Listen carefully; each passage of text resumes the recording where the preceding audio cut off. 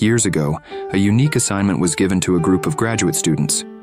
Go to the slums, select 200 boys aged 12 to 16, investigate their backgrounds and predict their chances for the future.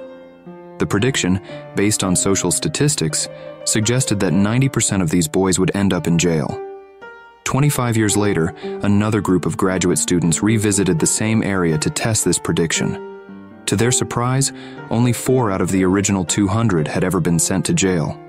The researchers found a common factor among these men: the influence of a particular woman, a teacher. In 75% of the cases, it was the same teacher who had positively impacted their lives. Curious about her impact, the researchers visited the retired teacher. To their surprise, she couldn't pinpoint a specific reason. When asked if she could provide any insight into why these boys remembered her, she responded, "No, I really couldn't."